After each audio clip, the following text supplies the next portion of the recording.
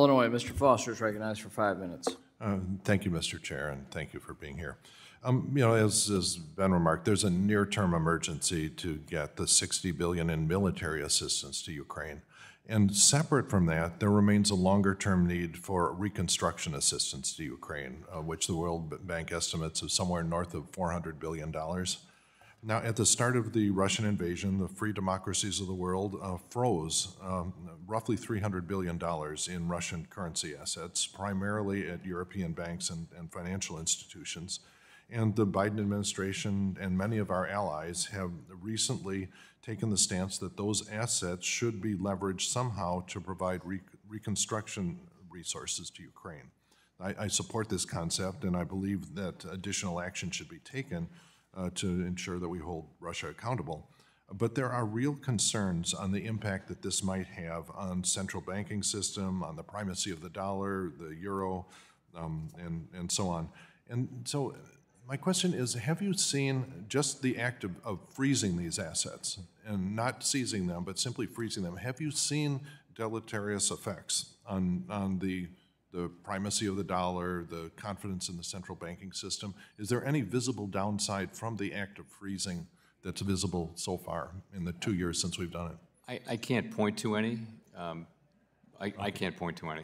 Okay, so that's an interesting observation when we think of taking the additional step of actually seizing them, that at least so far, because, to my mind, having them frozen is as violent as and as violent as seizing them outright. And so that's interesting that so far we haven't seen that. Now, in terms of the Basel III and so on, there is there's a frustration I've had over the fact that directionally the effects of these are clear, but the magnitude of effects are not.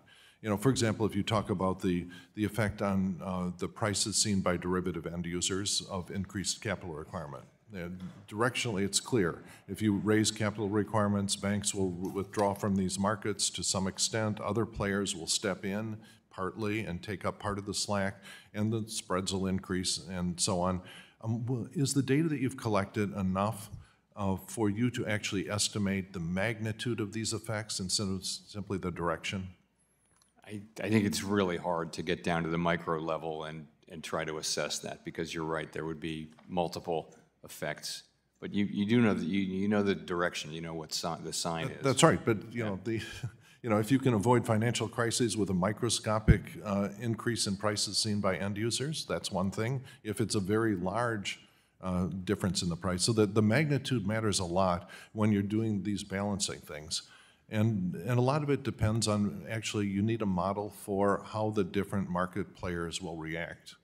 And is that really not going to be in the scope of the analysis that you anticipate from the quantitative?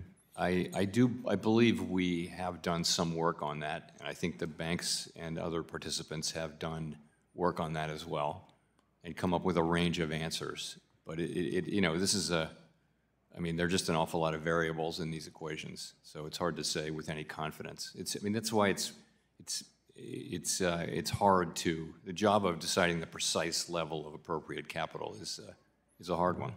Yeah, and now with 10 years, we've had two major crises with both a fiscal and a monetary response.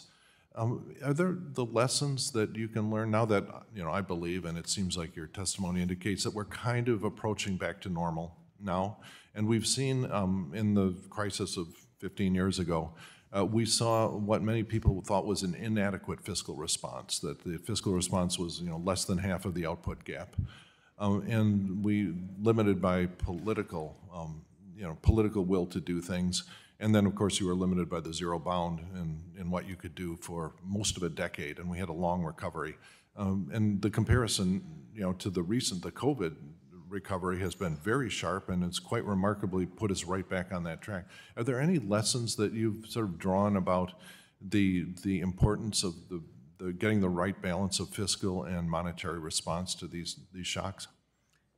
So we think about that a lot, and I think I have to start by saying it's too soon to really tell, because the answers you would give today, the picture looks very different than what it looked like a year ago.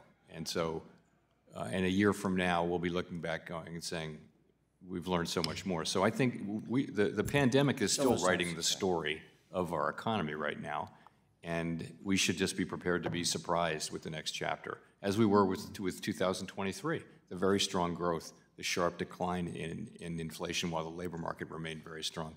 Gentleman's Very time's few expired. forecasters had that, but we can talk about it. Gentleman's time has expired. We'll now go to